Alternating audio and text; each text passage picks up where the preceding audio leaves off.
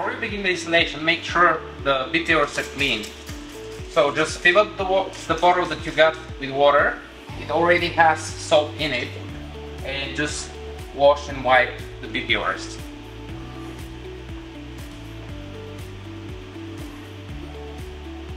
Any dirt that's left over will show up as small bubbles under the paint protection film. Now spray the area, then spray the film on top, and start peeling off, and then as you peel off, spray the adhesive side.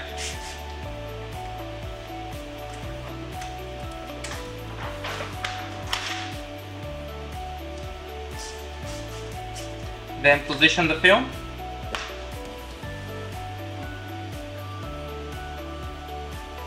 Then spray the film on top again so that the squeegee would move freely. And start removing the water.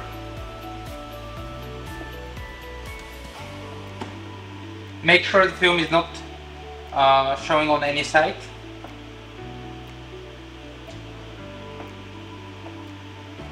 And I'll repeat the same steps for this one.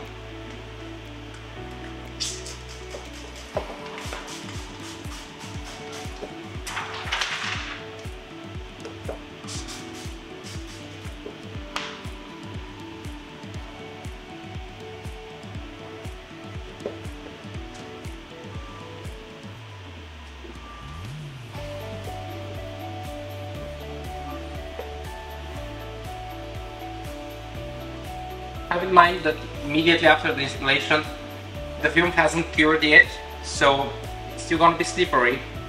You can still misalign it. So don't wash your car the next day or two. And when you wipe the soapy solution, as I'm doing now, make sure to not apply too much pressure, otherwise you may misalign the film. If you see any bubbles, now is the time to take care of them. You can try just with the squeegee. If that doesn't work, just carefully peel the film off again, respray and reapply. That's it.